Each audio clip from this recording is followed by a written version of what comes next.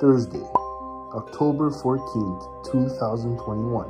It was a rainy day in Montreal. Everything was going normal, except until a young man peered out his window and noticed this huge black ring in the sky. Now, I know what you're saying. What is that black ring in the skyline of Montreal's downtown?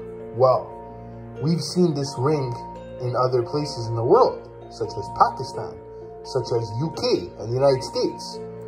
But the question is, where did this black cloud come from?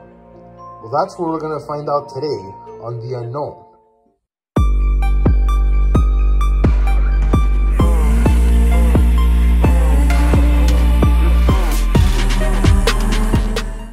So where did this picture of this black ring in Montreal's skyline come from?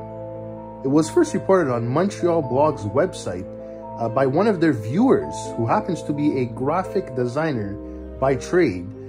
He was peering outside his window and noticed this big black ring just floating around downtown Montreal, and then sent it in to Montreal Blog. Well, there's not many sources about this, guys. It's a very, very new story. As seen, it would happen on October 14th. So that would probably be our only source material for this phenomenon.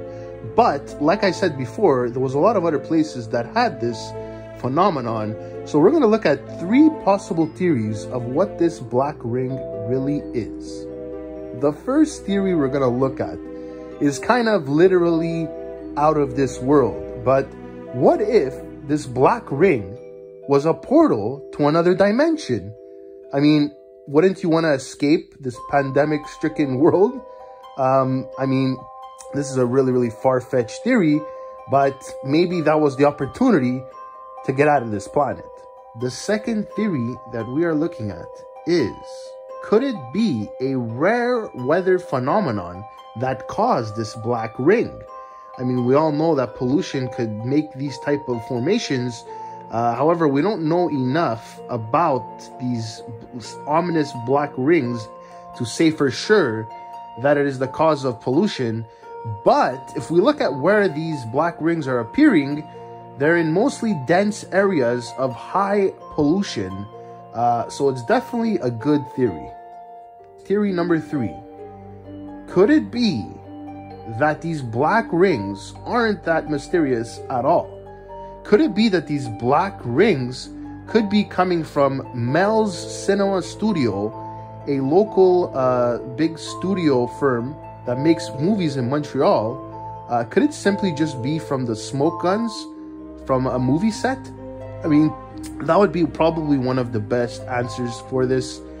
But at the end of the day, guys, did we see it directly come from these machines? I don't think so. I don't think anybody took a picture of the smoke coming out of these machines from the movie studio. So I'm going to say, guys, my final thought on this mystery is that it is unsolved. I hope you guys enjoyed this first episode of Season 2 of The Unknown. If you like mysteries, please be sure to like, comment, subscribe, and let me know your theories about this mystery.